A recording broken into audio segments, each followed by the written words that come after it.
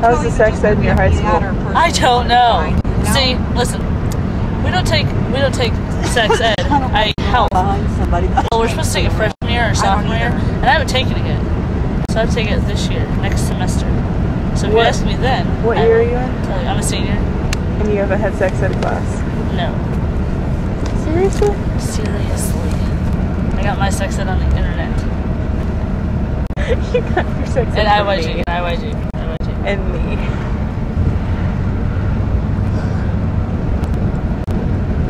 Do you feel people in your school have had enough sex education? No. Why? Because they're stupid. There's like 5 pregnant girls at my school. Yeah.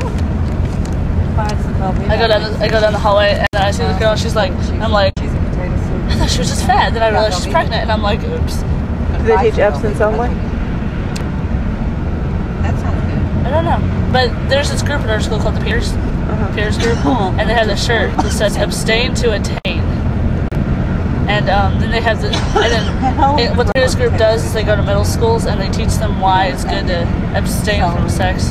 Yeah, I'm a peer educator and they get me confused with peers all the time. I don't know. Everyone's like, oh, you're that evil group that teaches people to abstain. I'm like, no, I don't. You just educate them on how not to abstain. How not to abstain. If you're not going to abstain, this is what you do. What school do you go to? You know, I've always North Central High School. But I've never got around to it. On you know what I mean? 82nd. I don't care where it is. Well, I got 82nd or 86th Street. I don't know. It's weird. You know, right? And yeah. But I doubt that they do teach sex ed because Mr. Quant's an asshole.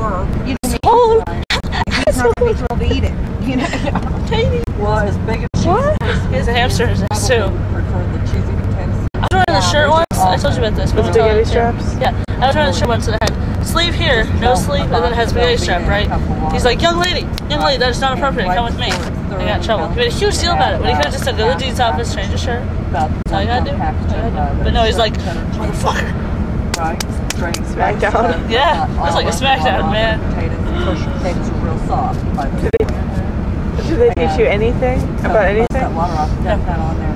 I don't mean like math. I mean about anything. Is there like a health class? Yes, there is a health class, but I don't know if they teach us anything. See, do you attend it? no. Do you go to school? Yes, I told you this earlier. I don't take the health class until next semester. When you'll be how old? 18. So you won't be getting any sex education until you're 18. Well, technically, I should have taken it when I was 15. I didn't yet.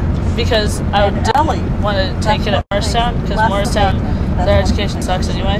So I was gonna, and then like I was gonna take it over the summer, but I failed algebra, so I could take it that year. And then I could have taken it last summer, but I took econ instead. So now I'm taking it second semester of my senior year, which means if I fail it, then I can't pass high school.